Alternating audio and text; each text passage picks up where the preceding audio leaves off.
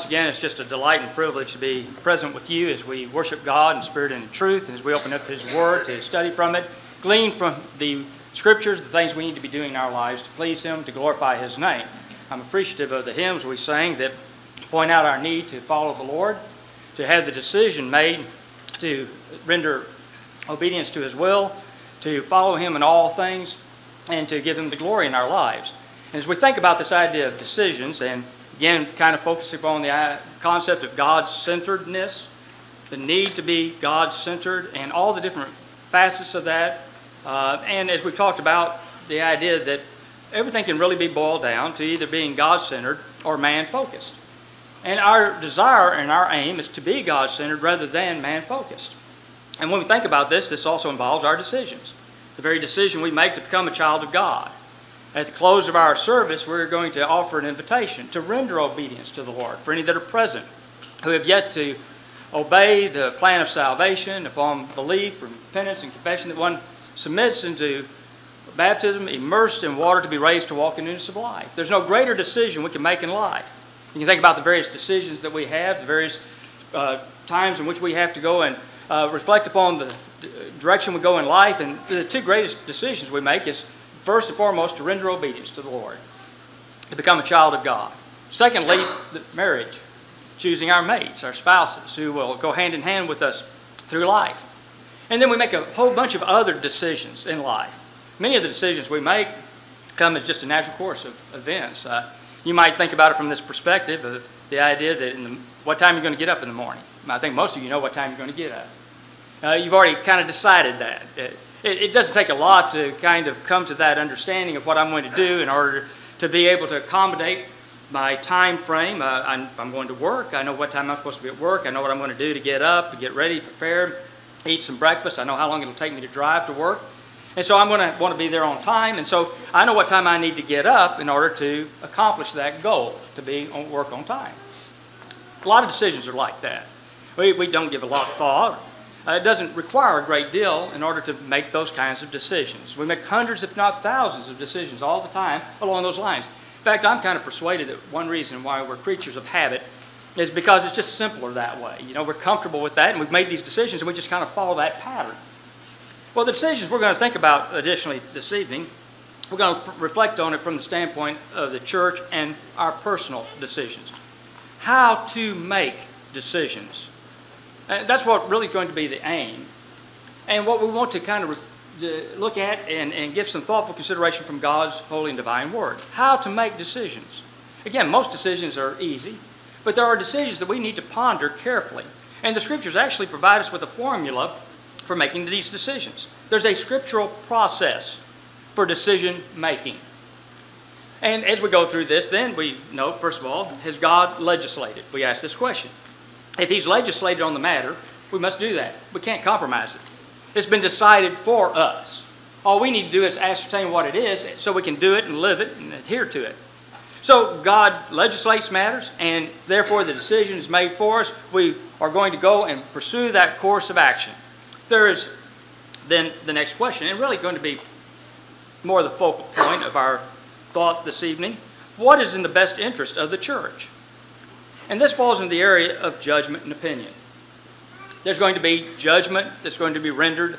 We're going to have opinions associated with this idea of trying to go about and make these types of determinations. Now, let me kind of illustrate it this way. And I'm going to do so by using something that we can all relate to very readily. Something that we can understand in order to kind of demonstrate the process itself.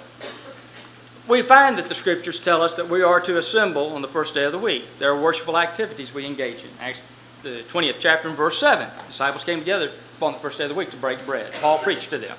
You can go over to 1 Corinthians 16, the first two verses, where it talks about laying by in store as you prosper on the first day of the week. The first day of the week is when that's to be done. So we're to assemble on the first day of the week.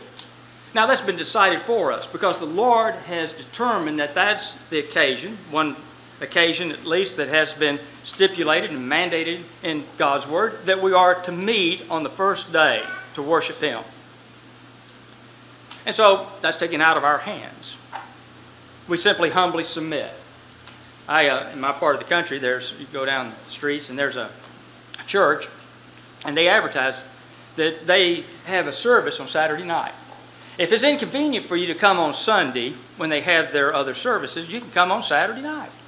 And they also have this expression that accompanies that idea of coming on Saturday night, come as you are. Now, I'm not exactly sure what that means. Of course, I know that they just come on in. We don't care. You come in any way that you're dressed and whatever the arrangement, you just drop in on us. Come as you are, and this is for your convenience. And so we're going to make this provision for you.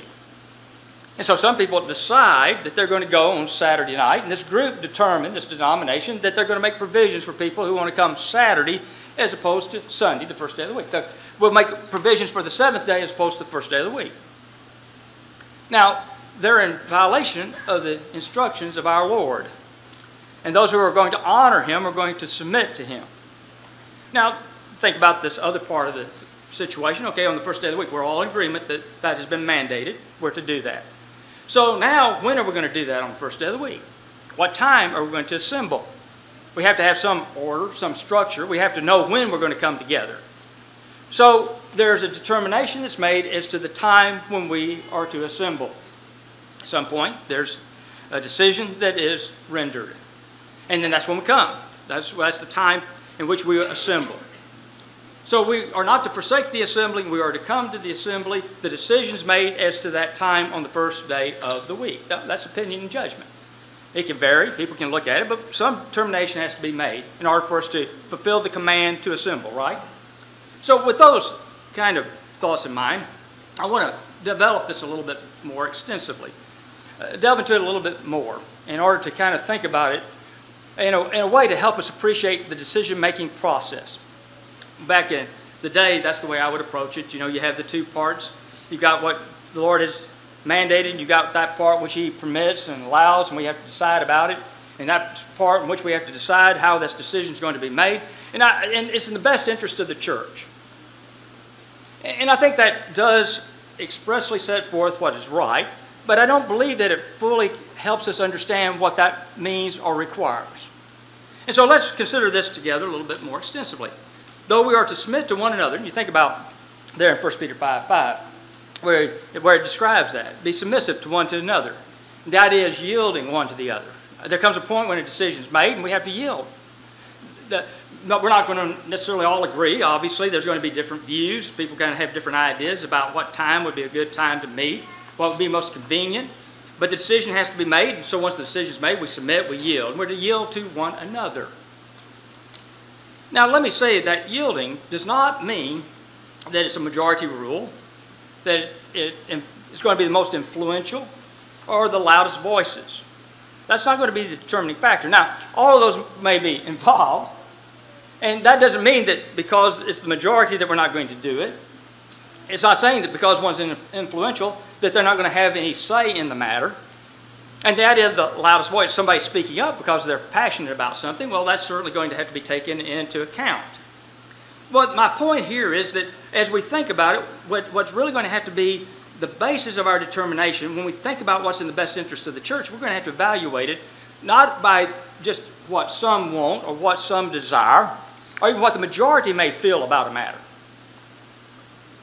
And if you look at James, the 4th chapter, verse 2, and that kind of brings our attention to this point of the wrongful way in which people look at these matters and kind of are going to approach it and have the disposition. And that verse really kind of is the basis for backing up into the 3rd chapter. But it says, ye lust and do not have, ye murder and covet and cannot obtain. It's talking about the wrongful attitude and improper disposition of hearts. You fight in war. Now, if you back up to verse 14 of the 3rd chapter, that's kind of after having laid this idea before us of the wrong attitude. Now look at this with me in verse 14. But if you have bitter envy, self-seeking in your hearts, do not boast and lie against the truth.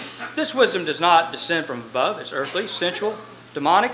For whereas envy, self-seeking exists, confusion and every evil thing are there. That's the wrongful disposition.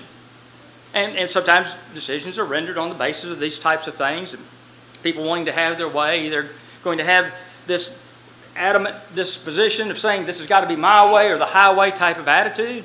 And that's the opposite of being submissive to one another, yielding to one another. And this type of wisdom that's described here is an earthly wisdom that creates all kinds of confusion and difficulties. It's disruptive. divisive. All those things are observable. Verse 17 picks up, but the wisdom that is from above is first pure, then peaceable, gentle, willing to yield. There's our idea expressed there, willing to yield, full of mercy and good fruits, without partiality and without hypocrisy. Now the fruit of righteousness is sown in peace by those who make peace. So the idea of peace, the absence of hostility and warring, is that idea of getting along, working together, accomplishing things together, and having that right disposition. And so we find in Philippians, the 2nd chapter, an elaboration, if you will, by looking at these verses with this idea that's found here in James, the 3rd chapter, where you have the wrongful disposition and wrongful attitude contrasted with what is right. And then as one looks at what's right, we see more of what is involved in that, as Paul writes to the Philippian brethren. In verse 3 of the 2nd chapter, let nothing be done through selfish ambition or conceit, but in lowliness of mind let each esteem others better than himself. Let each of you look out not only for his own interest, but also for the interest of others. Here then is the right attitude. It's not just what I want, what I desire, but I care about you, and I want to see what's going to be best for you. I want to take that into account when we're looking at the various determinations we have to make from a perspective of decisions we have to do in order to accomplish the work the Lord has given us to do. There's these areas that have to be done. And in order to do this, then, when I'm going about, when we're evaluating these things, I want to take into account your needs, what's happening with you, what is going to impact you, and if it adversely impacts you, then I want to reconsider that. We need to reflect on it from that perspective, because there are these areas of judgment and opinion that have to be looked at and decisions are rendered. I know that serving not just as a preacher where I'm at, but also as an elder. I know as an elder you've got these decisions that come before you, and you look at it. Of course, if the Lord's mandated, He's told it, that makes it easy. In fact, I prefer that. That's a lot simpler. The Lord says it, we do this. Everybody says, well, here's what it says, here's why we do it, here's what we're going to follow. That makes it pretty simple. Then you get these other kinds of decisions that have to be made. People have varying views. Get to talking about it. I know at the congregation there at Westside in Wichita, we've had some discussions about the afternoon or evening service. That was an ongoing thing that's been looked at for us and talked about. And different ideas and different thoughts are looked at and had to be considered and reflected upon. Before we had elders, we went through a process in order to kind of get an idea of what might be best and most workable. We went through that process to give thoughtful consideration to it. So when we talk about what's in the best interest of the church, well, then we start looking at, okay, let's look at these brethren and how this impacts them. What's going to be the effect upon certain ones? And you know, if it's inconvenient for me, but it adversely impacts them, maybe I need to take a better look at this thing and have your best interest at heart. What is going to serve you, and not just what I want?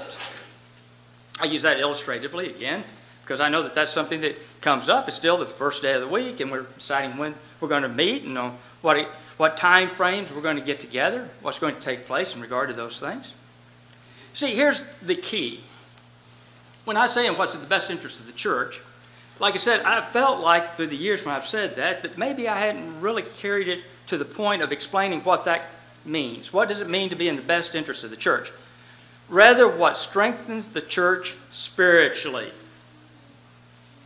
So that becomes the determining factor. Does this strengthen the church spiritually? There may be instances where it's somewhat neutral.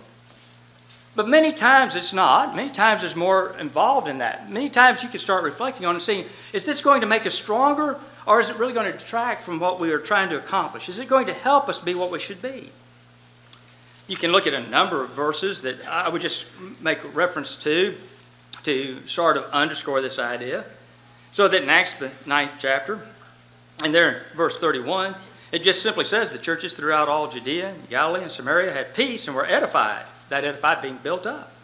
And walking in the fear of the Lord and the comfort of the Holy Spirit, they were multiplied. And I just use that verse sort of to capsulize the idea of thinking about edifying or being built up and what's going to be in the best interest of the church. That is what makes us stronger spiritually, makes us more Christ-like, more God-centered. And so if we're going to think about that, then that's always going to be part of the equation. And so we start looking at these matters, and we have these decisions to be made. So we think about it from the standpoint, is this really going to be helpful to us as a group, as a whole, and strengthen us? In the 6th chapter, and I'll just make a reference to this, I know you're acquainted with those verses, where there was a problem that had arisen in the Jerusalem church. There were the Grecian widows that had not been taken care of properly. They felt that they had been neglected. And so they determined, the apostles by the Holy Spirit, that they were going to take care of this matter. So they instructed the church to look out from among them and choose 7 men. They gave those qualifications that would be needful on that occasion to have these men to render this service, to be able to see that these needs were met for these Grecian widows.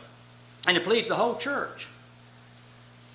And, of course, again, the Holy Spirit directed and guided how this thing was to be done. We see a great deal of wisdom associated with this. You know, the apostles, just as a thought, as it relates to what we find here, the apostles had those spiritual gifts. Among the spiritual gifts was the discerning of spirits. They could know what was in the hearts of men, their minds. They were able to discern this because that was one of the gifts of the Holy Spirit. If you look at, from a historical perspective of the Lord's church, there's never been an occasion, going back to this point, since that time of the 1st century, when you had the apostles, there's never been a time in which there weren't individuals who were better equipped to make the decision to choose the 7 men than the apostles. They could have done it very easily.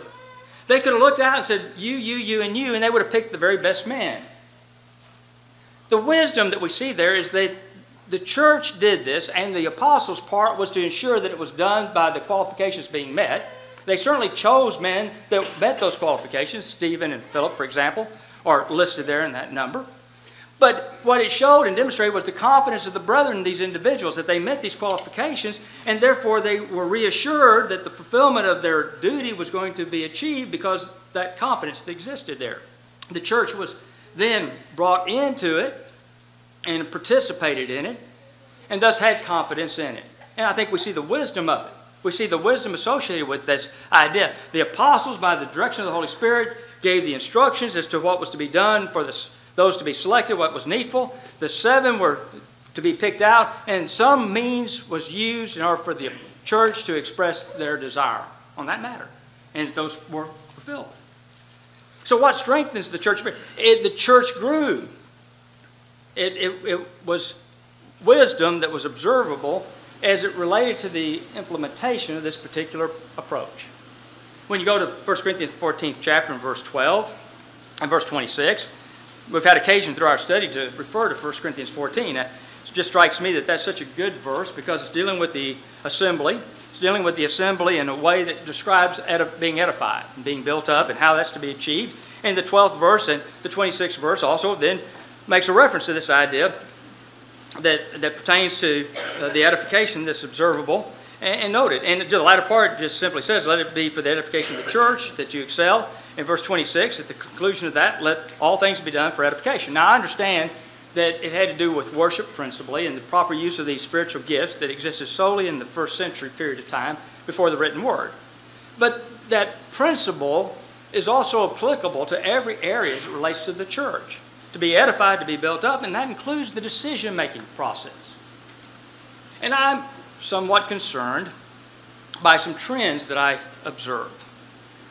These decisions and how these decisions are made, and part of what occurs is the opposite of what we're describing, which has to do with the spiritual strengthening of the church. And there tends to be, at least from my perspective, kind of appealing to and catering the spiritual weak and those individuals that are not really trying to be what they ought to be in the Lord's kingdom. That appeal to that spiritual lowest common denominator. I know that there are instances and situations in which people begin to talk about some matters and they say, we meet, at this time and here the Lord's mandated this, so we're going to do that. But, we just don't have people that are coming to the Bible classes. Now, the Bible class is part of the work of the church. We authorize it in Scripture because it's the work of the church in order to communicate God's Word, to teach it. We set it up in a way that we feel is a good organizational arrangement, which takes into account the different developmental areas of these individuals who are being taught, the students. And so we look at this and we set this thing up with the idea of teaching God's Word so we can be strengthened and built up. And so, people just don't come to these. And you start thinking about that situation, and I don't know anybody that wants to get rid of the Bible classes because people aren't attending. I haven't heard that yet. But I'm just using that illustratively. Well, people aren't doing it. Well, what's the problem? The problem is people that don't avail themselves to come in order to be strengthened spiritually. Gospel meetings. You're having this gospel meeting. It's been very pleasant for me. I've been very appreciative of the kindnesses that have been extended and the comments that have been made. I appreciate your presence and coming. But, there's this attitude that's around it. Gospel meetings, people just don't come to gospel meetings. Maybe we ought to just dispense with them. And I have nothing against, incidentally, and I'm making these illustrations, I have nothing against a weekend meeting. And that's not my point. But when we start to go along and we start saying, well, just the weekend meetings, because people don't come the rest of the week. So what are we accommodating? That's my concern. What's the mindset that you start seeing when this type of disposition is set forth? We begin to look to see what, as we go through these things, people don't do, so they're doing less, and so we need to take care of that, and so less and less is accomplished. Instead of encouraging spirituality, it actually dampens that whole approach. And so my appeal is for us to think in regard to what is going to build us up. And people that aren't doing what we need to do is encourage them to do. Where I'm at, and I have the same situations and challenges that other places have. And Sunday evenings, we have those who don't come back for various reasons, some legitimately. Others, well, it's just they live awful ways, and I understand there's some challenges to coming back, and there's certain matters associated with that, but they kind of make decisions, so some of our number is down Sunday evening. And so maybe the solution to that is, well, let's just get rid of Sunday evening. I mean, just totally eliminate that, and then we just won't have that type of situation, and that takes care of that matter. But my concern is that instead of helping people grow spiritually, that it actually is catering to a wrong disposition and attitude in regard to that. And this is not trying to just choose what various congregations have to do, what their circumstances are. They vary. There's certainly things that are legitimate as it relates to those kinds of decisions that have to be rendered. And it can vary because of circumstances in various areas and the churches having to look at those matters. I'm just saying about the principle. Does it spiritually enhance us? Does it cause us to grow? Is it something that's going to help us achieve our ultimate goal to be more God-centered and more Christ-like? Or is it going to have the opposite effect? And that's the kind of question we need to ask before any decision is made. To kind of reflect upon those things and to be aware of it. Now, that's the congregational consideration. I want to look now at the personal decisions. Again, you think about this, there's personal decisions we're going to make, and there's a spiritual process. Now, I don't think you're going to be surprised by the scriptural process as we look at this. And it may look very similar to what we just considered because has God legislated? Same thing with me personally in my life. God legislates, He informs me. Forsake not the assembling of ourselves together, the manner of some is. Well, I'm not to forsake the assembly. He's legislated that. That's a command to me. I'm to obey that. I'm not at liberty to alter or change that. I'm supposed to humbly submit to that. And then we have the same thought when it comes to what's in the best interest of myself, the person, and family. You think about what's in the best interest of the family and decisions I make. How does it impact me? And what does it do to my family when I'm making those kinds of determinations? And as those decisions are made, and talk about this, again, God legislates, it's mandated, we follow that. There's other things in which I have some liberties in order to be, judgment is to be utilized in regard to those things. And so now I'm going to have to kind of go through this process. And so what's that process? Well, that process, again, what strengthens the person, the family, spiritually. What's going to make me stronger? Again, God-centered. You're familiar with Joshua 24:15. Now, sometimes I get myself in trouble, just as an aside. I start trying to talk about some of these things, and knitting and crocheting and that kind of thing, and I'm not really knowledgeable about that. So I've had a tendency sometimes to talk about certain items. You go in, the people have crocheted or knitted or whatever they've done in order to have that thing where it says, You know, it's for me and my house, we'll serve the Lord. And there have been times I've been talking about something like that, and I look out in the audience, some of the ladies are smiling at me because I've obviously gotten it wrong about what that is that they've done, the stitching that's done. But you've all seen that, haven't you? You've seen some types of plaques in which people have gone through and they kind of set that thing up. As for me and my house, we will serve the Lord. And the reason that's prominent, and you kind of take that out, is because it really is the essence of the idea that moves us in our determinations and decisions, what we're going to do. As for me and my house, we'll serve the Lord. Joshua got before the Israelites of his day toward the end of his life. And we go through that part of it and we start seeing that Joshua was appealing to them. And he said, you have choice. He says the choice is this. You can go and serve those idols, gods with the little g, the idols that was back there in Egypt from which you left, or you go in and serve the gods, these idols that are here in Canaan. You can do that. You can make that choice. You can choose to do that. You know, that's everybody is going to have to render accountability. Everybody has these determinations that they make and decisions that they render. And you go through this thing and he's laying before them this decision, a choice. And so once he stated before them that part of it, or you can serve the God of heaven, Jehovah God. You can serve him. As for me and my house, we will serve the Lord. And when he made that appeal, of course, he was going to stand by that, regardless of what else anyone does. Well, that generation was faithful to the Lord because of Joshua's influence. And those that followed after that, who were leaders because of Joshua, it talks about how they also were obedient to the Lord and followed him and chose to serve him. And that next generation down the line started going further away from God. You know, they started drifting away. But Joshua set forth the principle, as for me and my house, we will serve the Lord. And what does that mean? That means I make decisions, and we're to make decisions that are going to be God-centered in our lives. Ephesians 6:4. Fathers, provoke not your children to wrath, but bring them up in the nurture and admonition of the Lord. What that means is that the fathers have the duty and obligation, and we made reference to this on Sunday when looking at some matters pertaining to the idea of our lives being God-centered. And you look at all that aspect that's associated with this, and that when we come to the family structure, as we talked about then on Monday night, in the family, that the head of the house is the husband, the father.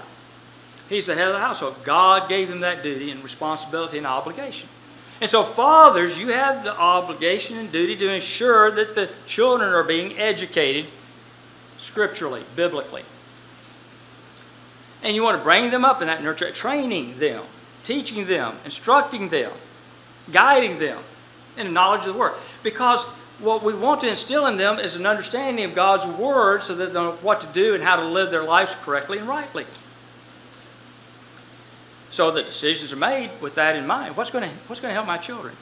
If I miss services because I make choices not to be there, let me tell you something, fathers.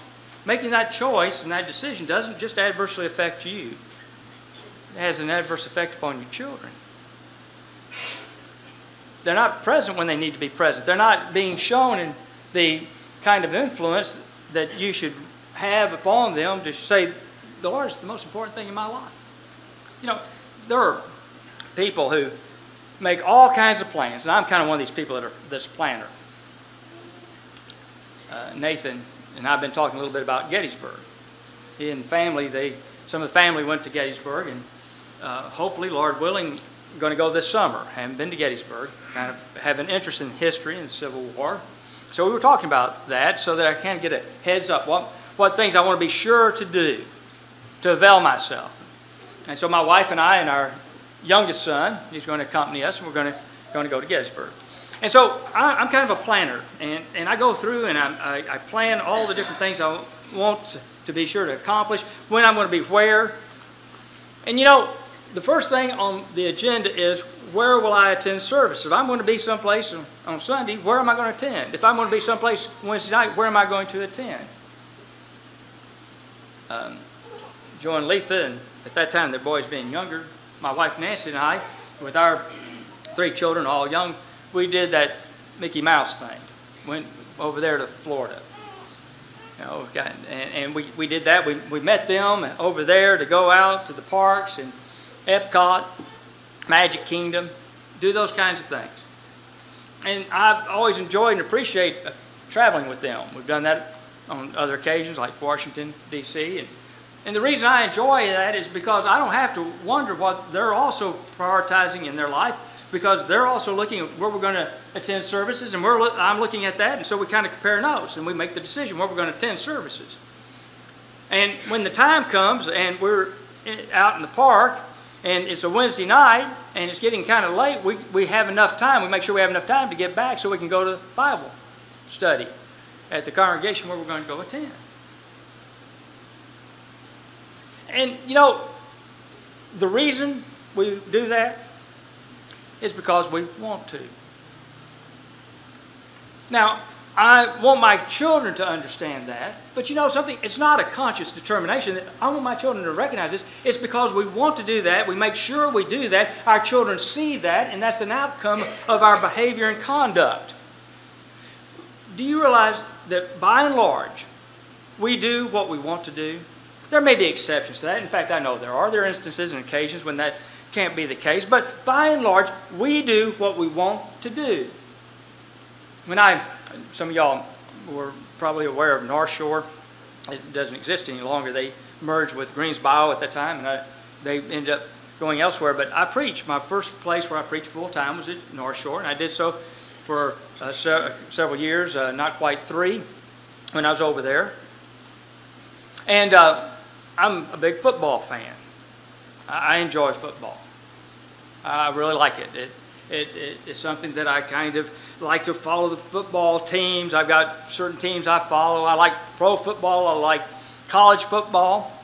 My wife says that there's a football game on. I don't even have to know who's out there. I'm just going to watch it.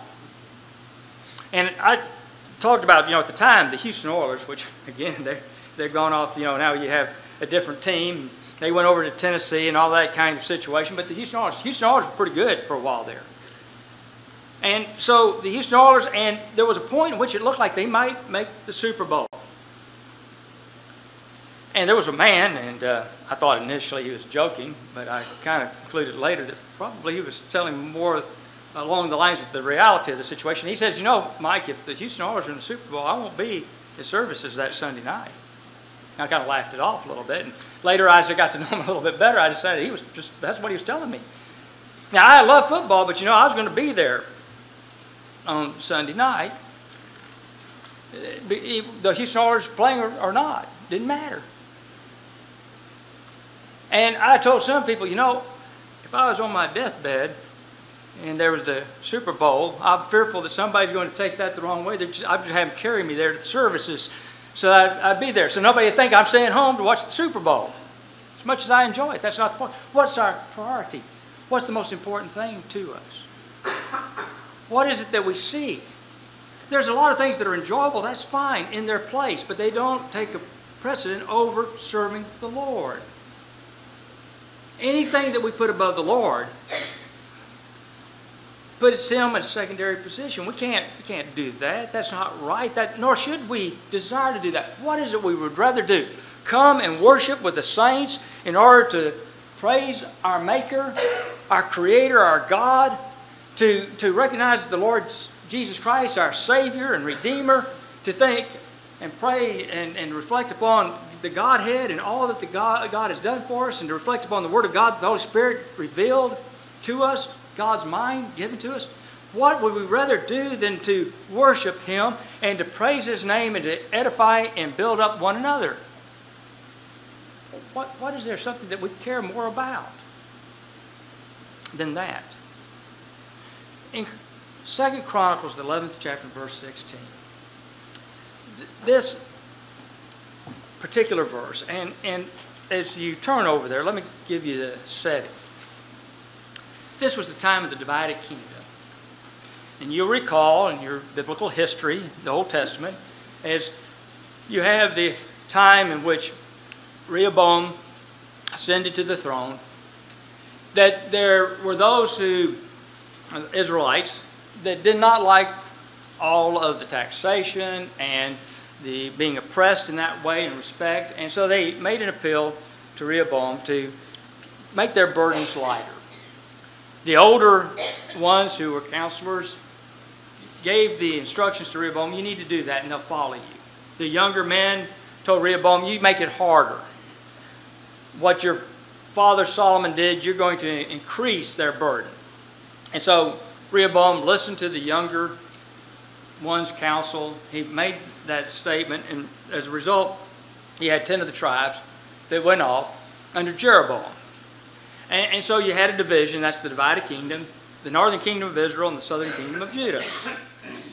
Now, Jeroboam, even though God had told him that this was the way it was going to be and that he would be over these tribes and reassured him about those matters, Jeroboam was fearful that if the Jews there in the northern kingdom made their way down to worship at the temple in Jerusalem, which was in Judah, that their loyalties would return back to Rehoboam. So as a consequence of this, Jeroboam had a bright idea. He came up with a scheme, and this scheme was to keep the people there in the northern kingdom of Israel when they worshiped. So he set up these golden calves, one in Dan and one in Bethel, strategically located for the people so that they could go there conveniently. And that's, in fact, what he told them, I'm doing this for you. Now, the ulterior motives was it really wasn't for them at all, it was for him. But that's not what he appealed to. He appealed to them from a standpoint of making things simpler and easier and more convenient for you. And he also took, then, out of the tribes and selected priests. And of course, the law, the Mosaic law, said that priests had to come exclusively from the tribe of Levi. And so that was the situation. And that's what took place. In fact, from that point on, the northern kingdom of Israel was always involved in idolatry. There were no good kings in the northern kingdom. Some were more evil than others, but none of them were good. They all were idolaters, and the people pursued that course as a whole. Now, not everybody, not all those in the north, though, went and engaged in idolatry. They did something different. And that's what you find in 2 Corinthians 11th chapter, and there in verse 16. And after the Levites, if you back up, the Levites left. They came down. They saw that as wrong. They went down to the southern kingdom where they could participate correctly in the activities that they were to engage in as the priest. So you have the situation. And after the Levites, those from all the tribes of Israel, such as set their heart to seek the Lord God of Israel, came to Jerusalem to sacrifice to the Lord God of their fathers. There was a migration. And the migration was this. There were people who left their homes, were uprooted, and they journeyed to the southern kingdom of Judah so that they could serve God faithfully. They were God-centered. Do you know that they left their heritage? You know, when it was divided up and all the tribes received their part of it, and then it kind of came down to the families, and the families had their land that was designated for them.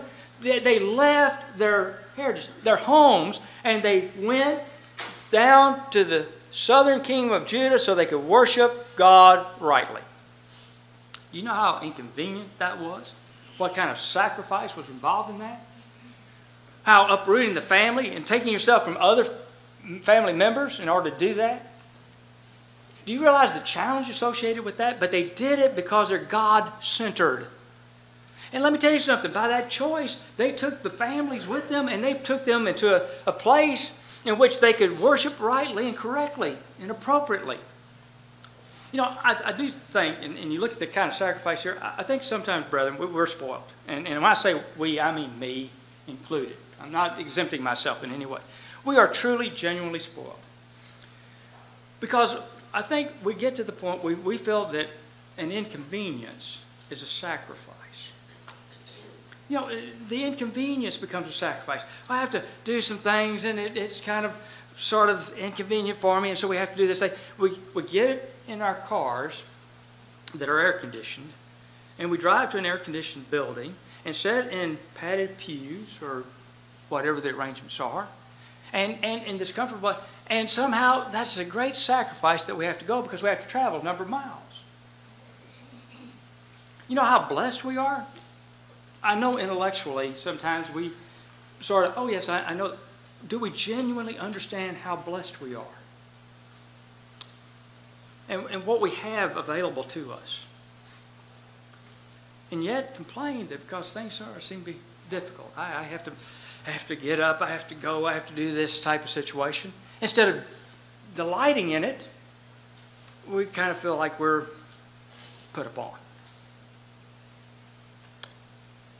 These Jews, uprooted from their home, went in order to serve God faithfully.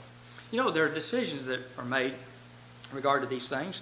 Some of these decisions, people decide to move someplace because they get a better job. By a better job, more pay. Nothing wrong with that. Don't discount that at all. But when we're making that kind of a decision, do we take into account whether there's a congregation of the Lord's people in that area? I got a call sometime back. There was some folks from a congregation over there in east of us in Missouri. This family was looking to make a move, and they were looking to make a move in a part of Kansas, and they were wanting to find out about the church there. And I said, there is no church there. It doesn't exist. He's looking because he's got an opportunity for a job that he would really like to have. Meant better pay. It was a promotion. It was a good opportunity for him. And so in the conversation, there was no church there. And told him that you could go out to that place. And he's going to take his family and go there. And he's going to be in an isolated place without any help or support. And I found out from some other people later on that this individual really wasn't spiritually strong like he should be. Now, I understand that Acts 8, verse 4, they went everywhere and they preached the word. So there may be an occasion where somebody can go and help plant the seed and water there and a congregation be established. But that's the exception to the rule, is what I found, discovered. So when we make our decisions, what are the most important things? When you start looking at those kinds of opportunities that we look from a physical standpoint, is it going to create something from a spiritual standpoint that's not going to be what I ought to be? And I need to think about that and look at that and weigh that and evaluate that for that God-centeredness. Because we know individuals, and I'm sure Jerry has too, that kind of got themselves in predicaments such as that because they had their eye on the physical and neglected the spiritual. That type of thing in a situation can happen. And we shouldn't let that happen to us by being God-centered and being one and having that desire to do His will in our lives. So those are the kinds of things we need to be aware of and evaluate. We must know the Scriptures. If I'm going to be able to make the right decisions, I've got to know God's Word. I mean, I recognize that what's mandated, what we already talked about, what He's already stated before us has to be done. Then I have to know that part. But even those areas of opinion and judgment, when I'm going to try to make determinations, and I'm going to look at the various options I have, and I want to make the determination based upon what's going to make me stronger spiritually, not weaken me, then that also requires knowledge of God's Word. So you think about 1 Peter, verses 1 and 2, after talking about what we discard, that then it talks about, as newborn babes, desire the sincere milk of the Word that you may grow thereby. How am I going to grow spiritually? As a babe in Christ, I'm going to take the milk of the Word. It uses the analogy of a child, a baby, and we all know and understand that. It's easily understood what the point is being made. A baby has to have milk. You can't eat solid food. It starts off with milk. The milk causes the child to be able to grow. So there's the milk of the Word. And that milk of the Word, we study it, we examine it, and it causes us to be able to grow spiritually like we should. And when we look further, we see that we shouldn't be content. We should grow to maturity. And in growing to that maturity, the consequence of that is then I can take on that meat. I can take on things that are more challenging and difficult through knowledge of His Word, and it enables me to make better choices. And that's the point of Hebrews chapter 5, at least the intended idea, even though they didn't follow it correctly. And so the inspired writer gave them a scathing rebuke of what they should have been, and if they'd followed this would be the consequence of it, instead of failing to know and to study and to grow as they ought. And if you read these verses with me, you'll see what I mean by the idea of making the right choices, that is, making decisions that cause us to be more spiritual. In verse 12, for though by this time you ought to be teachers, you need someone to teach you again the first principles of the oracles of God. And you have come to need milk and not solid food. So milk is fine, but aren't we concerned if you have a baby and now an adolescent, they're growing, and yet they can't eat solid food? All they can do is still take milk. We start becoming worried. We want to take them to the doctor. We want to find out what's wrong. Something's not right with that. We're concerned for them, and so we seek then the correct medical assistance to try to discover the problem so we can correct it. Well, this is a situation spiritually. When their milk was fine, but now they're coming to a point when they should have been maturing and they should be taking the solid food of the Word of God, and they weren't able to do it. And instead of being teachers, you need someone to teach you again the first principles of the oracles of God. You have need for milk and not solid food. For everyone who partakes only of milk is unskilled in the word of righteousness, for he's a babe. That's fine for a baby, but not for one who should be mature. But solid food belongs to those who are full of age. That is, now notice, you're full of age, you're mature. And it describes then, because of your maturity, who by reason of use have their senses exercised to discern good and evil. You can look at these things, you can ascertain what's good, what's evil. You can make the choices predicated upon that. You can see what's preferable. You can see what's going to cause you to grow spiritually. You can see what's best for your family because you're looking at it from the view of God's desires and what He sees as the greatest needs we have, and we're going to adhere to that because that's being God-centered and spiritually strong. So I need to know God's Word. I have to look at it, examine it. It helps me make those determinations. When I ignore it, then I make my choices based upon all kinds of other things and what men may have to say about a particular matter, and the result of that is going to be catastrophic. It's going to cause ruin and not going to be doing that which is going to be helpful to us to grow as we should. I want to talk just for a minute about the importance of prayer in decision making and the idea of prayer in decision making. We are to pray in accord with His will. We find that over in John 5:14. And that kind of transitions then from the idea of knowing His Word, studying His Word, so that I know how to pray and what I should pray for. And so that's the study of the Word. So prayer, the importance of prayer. In James' first chapter, in verse 5, if you lack wisdom, then you ask God. He gives liberally. He desires us to have the wisdom. And wisdom is applied knowledge. You take the knowledge of God's Word and apply it correctly and appropriately. So the wisdom that we have, and of course that wisdom that comes from Him. And so we're looking then, and the importance of prayer in making decisions and determinations is that I pray with a proper understanding and correct realization, and I'm praying to the Lord about matters in my life, and He hears our prayers. And the way He answers prayers is interesting. And sometimes our Pentecostal friends say we don't believe in prayer. And the reason they say that is because we don't believe miracles exist today, because the Scriptures go through and describe the purpose of miracles. That purpose no longer is needful. And in 1 Corinthians 13, when talking about spiritual gifts, we see that there's going to come a time when those spiritual gifts would cease.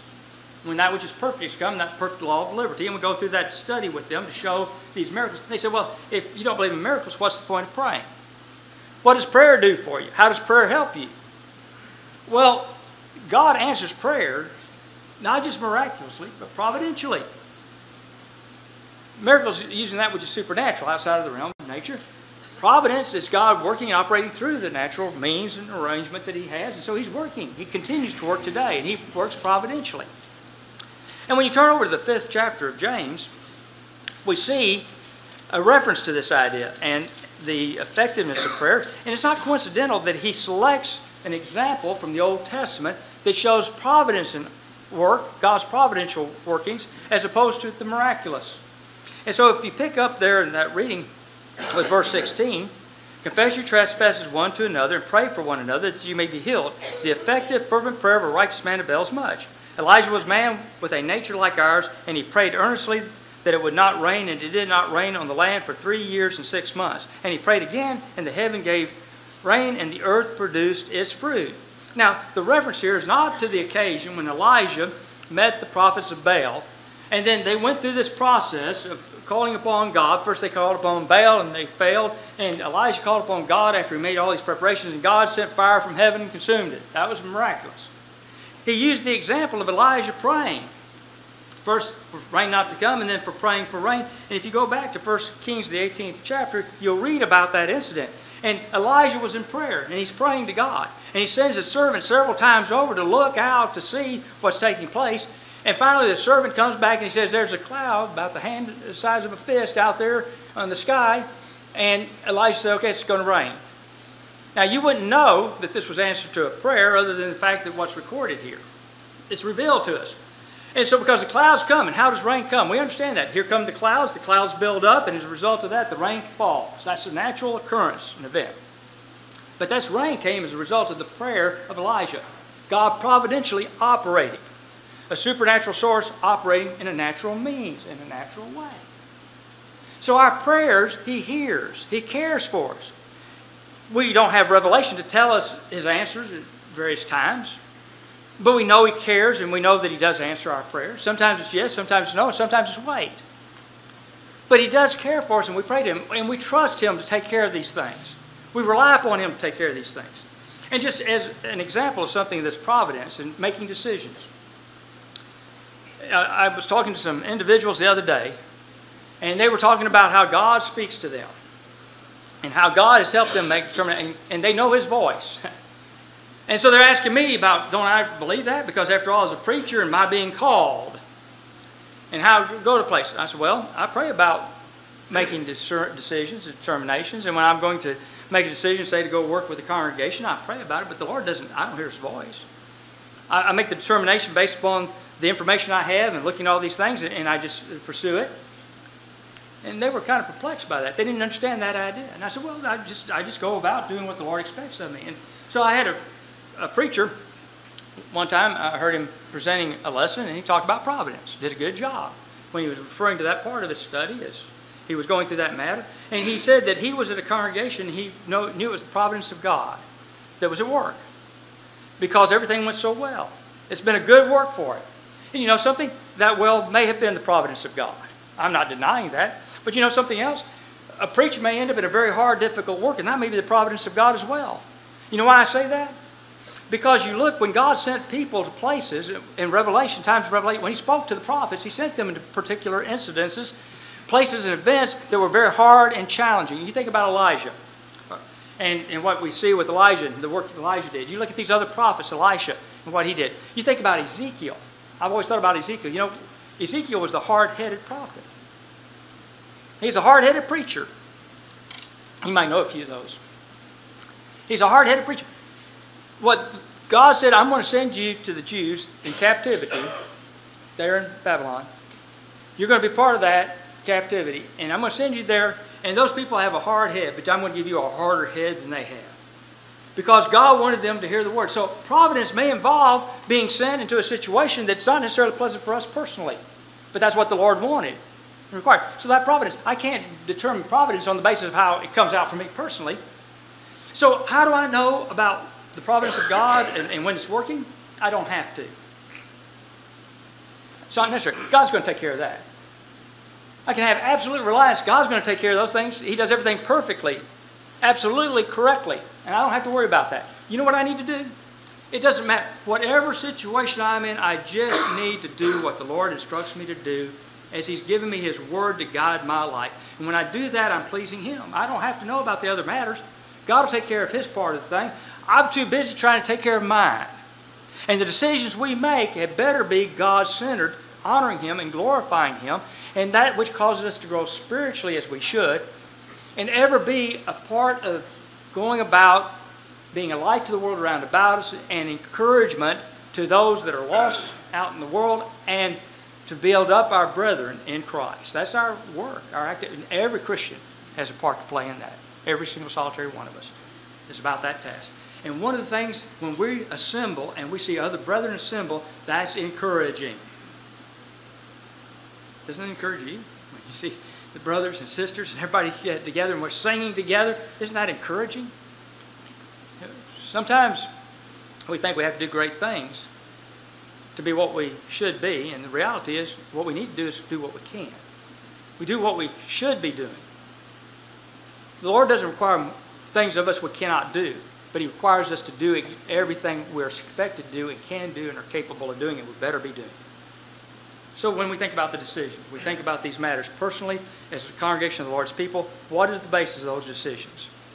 Well, now we come back to where we started. That is the decision that's the most important decision we make in life, is whether or not to obey the Lord, to humbly submit to His will. And as we're going to sing the song of encouragement, if you're present, we encourage you, invite you to come forward.